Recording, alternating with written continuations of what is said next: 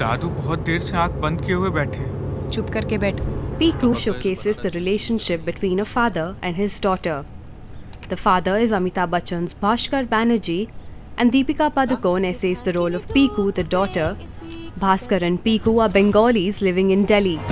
इंसान का इमोशन उसका मोशन के साथ जुड़ा हुआ है. While Bhaskar spends his days obsessing over his bowel movements, Piku is a wonderful multitasker who manages the entire household, works at an architecture office, and also tries her best to maintain an active sexual life. Rana Chaudhary, played by Irfan, is the owner of a taxi service company that is reeling under the onslaught of Piku's arrogance.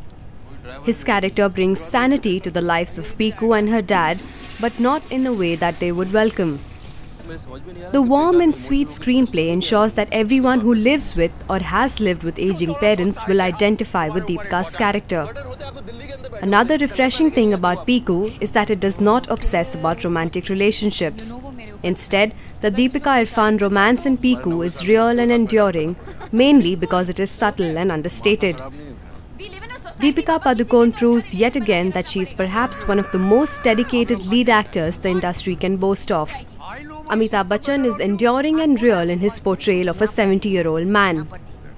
And although Irfan Khan does not have as many dialogues as Piku, his facial expressions and body language ensure your eyes are glued onto him every time he's on screen. The story of Piku does not hold much weight, and its ordinariness would have crumpled to stale jokes on digestive systems had it not been for the brilliant narrative and overpowering performances.